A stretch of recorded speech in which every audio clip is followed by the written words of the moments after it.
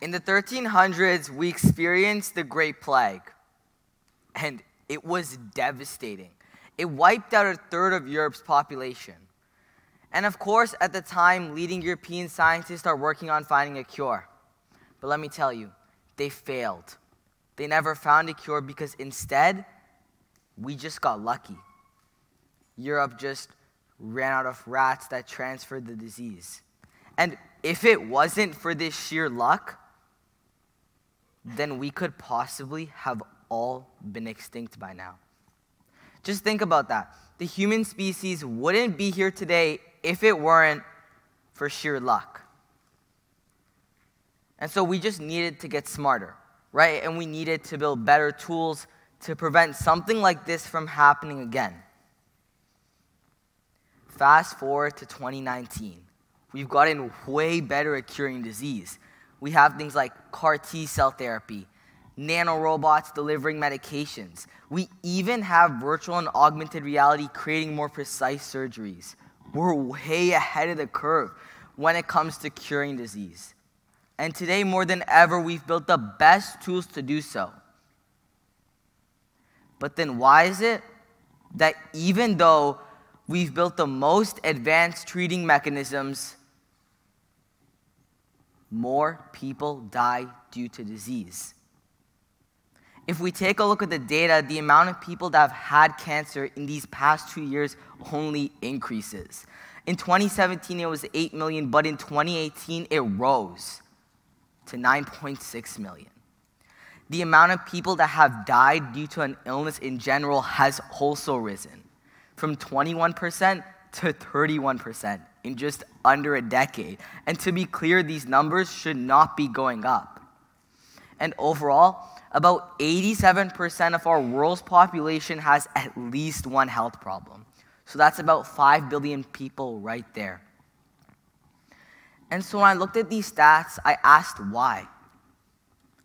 Why is it that we as a society have spent all of our time working on curing disease and still producing minimal results?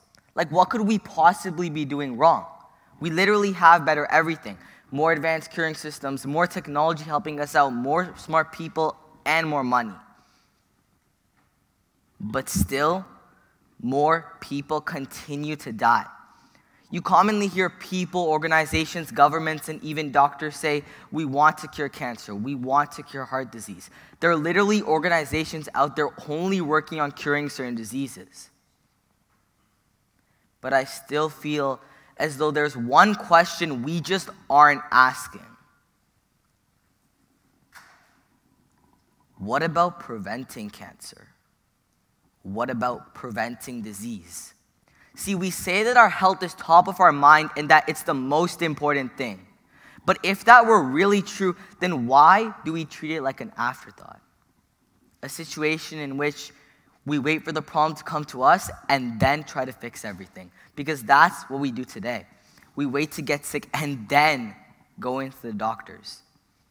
We're still taking a far more reactive approach to our health. Whereas what we should be taking is a proactive approach.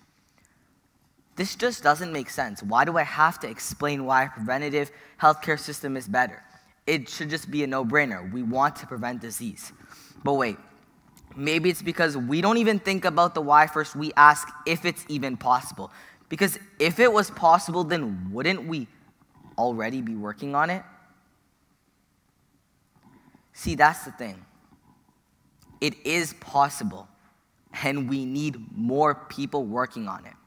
But I still feel as though this notion of a preventative healthcare system is just scraping the surface. Instead of just creating a preventative healthcare system, imagine we created a personalized preventative healthcare system. And what do I mean?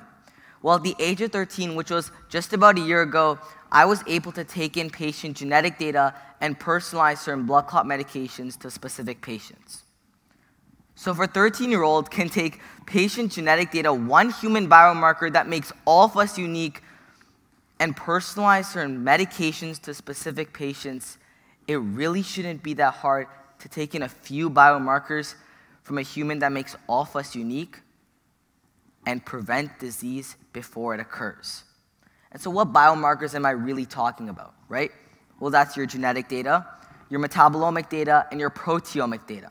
So in essence, your DNA metabolites and proteins. And you can think of your genetic data like your biological code. It's this 4-letter code, A, C, T, and G, that make you look the way you are and behave the way you do. Your genetics are also a combination of both of your parents' genetics, so keep this between you and me, but if they ever get mad at you for doing something, you can tell them it's their fault, they gave you bad DNA. Sorry, Mom. Genetics are also what make us really unique, yet really similar. If you take a look at the person next to you, they have about 99.9% the same DNA as you. So you know how your parents tell you, oh, you're special and you're unique? We're really not. We're all 99.9% the same biologically.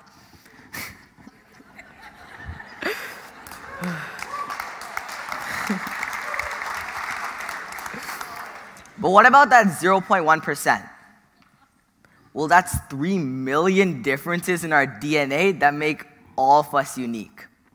But the sad thing about our genetics is that it's stagnant, so your DNA doesn't change throughout your entire life, whereas our metabolomics are constantly changing.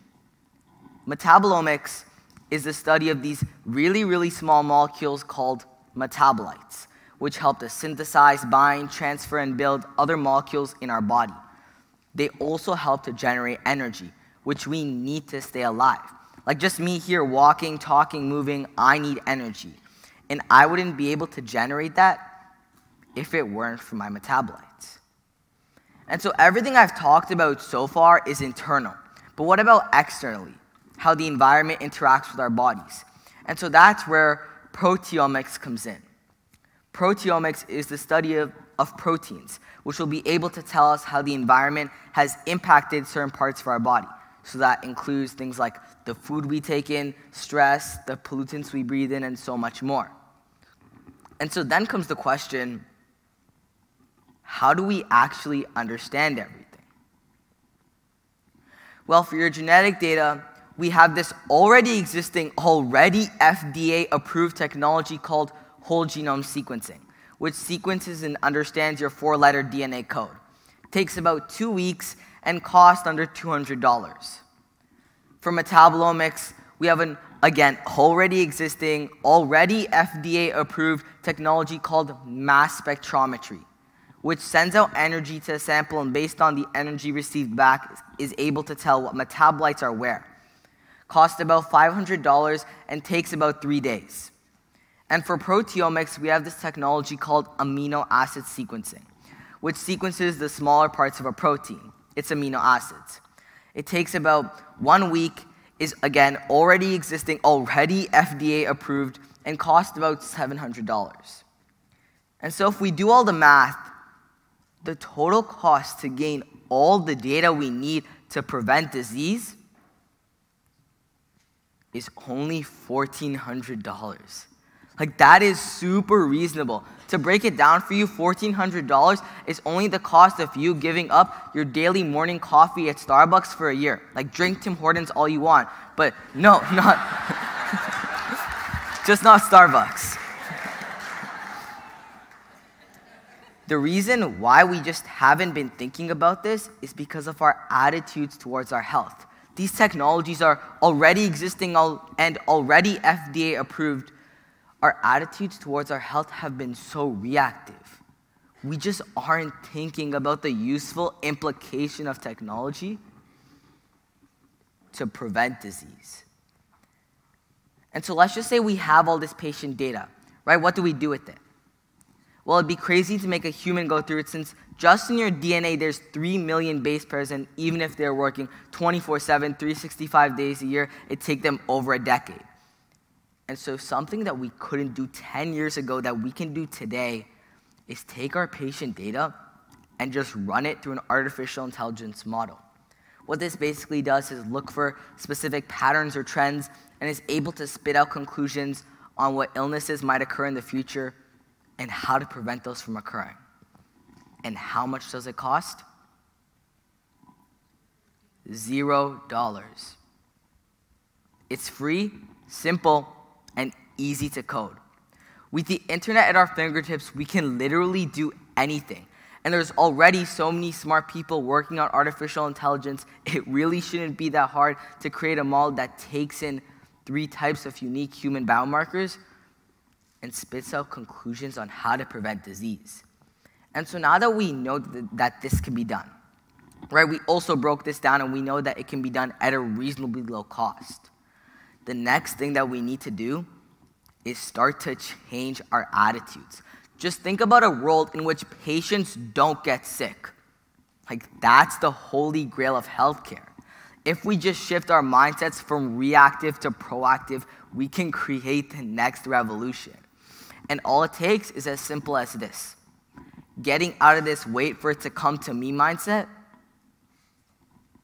and getting into this preventative mindset. Our healthcare system would be way better off if we started to work on preventing disease instead of curing it. Just think about the possibilities. Not only do we save a ton of lives, we change the entire conversation around money as well. Up till 2018, the US and Europe healthcare budget was $7 trillion. Like, that's crazy compared to the total revenue of Amazon, Microsoft, Google, and Apple, which was only $1 trillion. And so what can you do? Right, you can start to get your DNA metabolites and protein sequence, but I can't stress this enough. Start to change your attitude. Ensure you don't get sick by checking in with your doctor more frequently. And with today's technology, your doctor can even be on your phone. And start to develop a culture. Develop a culture around proactive healthcare and preventing disease. Like, I'm going to make every single effort I can to make sure that my generation does not grow up in a society where we're still waiting for the problem to come to us.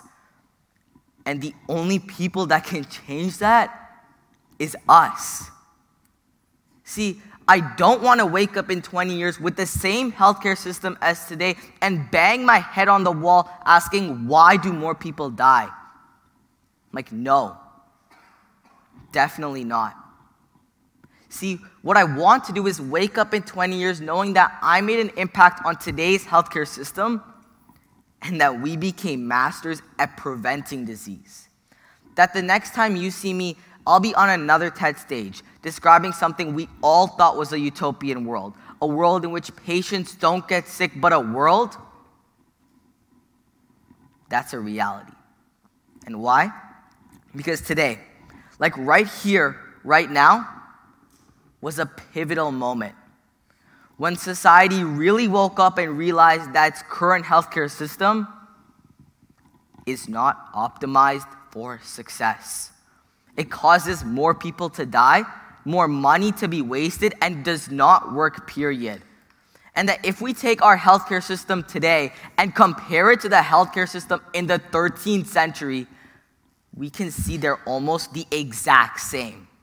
Back then, we wait for the problem to come to us. Today, we still wait to get sick and then go into the doctors. Back then, loads of people died due to disease. Even today, with more advanced treating mechanisms, more people die due to disease. Because what we've finally started to realize is that the only way to kill mankind's biggest enemy, disease, is by preventing it instead of curing it. Because if we won't change our own healthcare system, who will?